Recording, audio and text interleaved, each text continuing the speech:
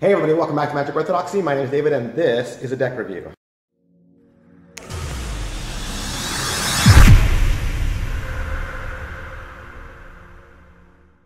Hey, today we're going to look at the Empire Bloodlines Black Limited Edition. This is part of the Kickstarter campaign that was done by Kings and Crooks, which is Lee McKenzie. And he released a Kickstarter for his new Empire line. You might remember he did Empire a while ago, but this is his new release, which was the Bloodlines edition. He had two solid colors that were part of the general campaign, Royal Blue and Emerald Green. Just to let you know a little bit about the Bloodlines playing cards, they were inspired by just the beautiful and ornate, elegant stone engravings that came out of just all of the most powerful empires in history. And these cards are homage to all of that, and I think that any card lover, any artist, any magician, any player, or any card collector, if you really like the original Empire deck, I think you're gonna really love these two. But like again, even if you don't have that one, these are a really cool standalone deck in and of themselves. It's not just a new, paint job. They're not just a new color variation. They're completely original and well worth adding to your collection. And so this is the black design. This is a limited edition run. There was only 2,000 of these made. The tuck case on this is black, similar to the other ones, although they were white with a color added. These are black with white.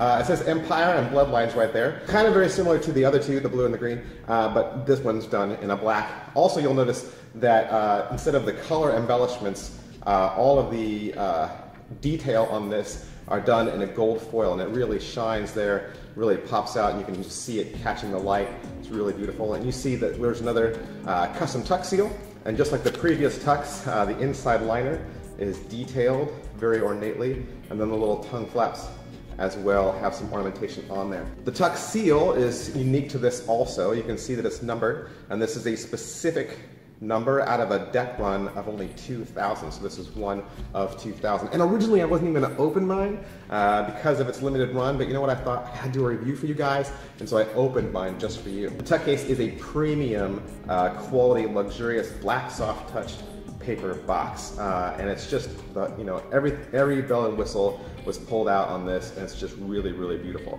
That is pretty much it for the tuck case. Let's take a look at these cards. These cards were printed by the Legends Playing Card Company, and they were done on their classic cardstock with their diamond finish. They're very thick, very snappy. They have a lot of action to them, and they're very crisp, and they feel very good in your hands. The corners are very smooth, and you just can't go wrong with Legends playing cards. The back design on the black limited edition are a full bleed back.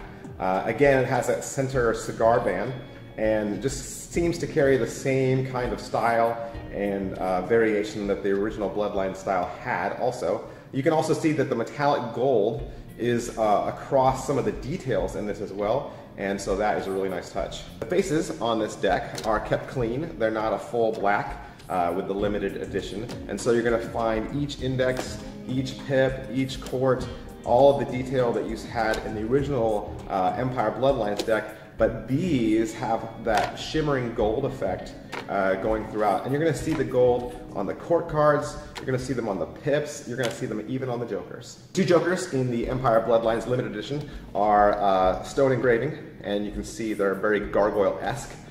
This one is just your standard joker, and this one is your card reveal. Notice that the card reveal is in its mouth, but it's also up there in the description as well. Well, that is pretty much it for this deck review of the Empire Bloodlines Limited Edition. As always, we recommend that you like this video just so other people can find it faster. We also recommend that you subscribe to this channel just to stay up to date on the latest in cards and card magic. Now, if you want to follow me on social media, you can. I'm at facebook.com/magicorthodoxy, twitter.com/magicorthodoxy, and instagram.com/magic_orthodoxy. Thanks, bye.